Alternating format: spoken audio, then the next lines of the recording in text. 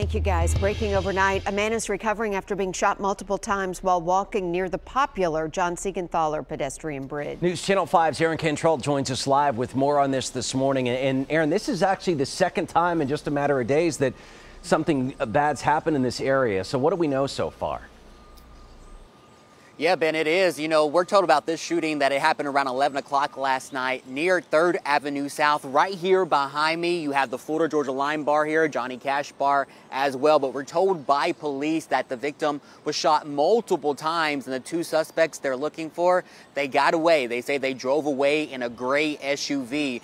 And they say the victim is in his 30s and was shot multiple times in the torso. He was rushed to Vanderbilt, and we're told he should survive.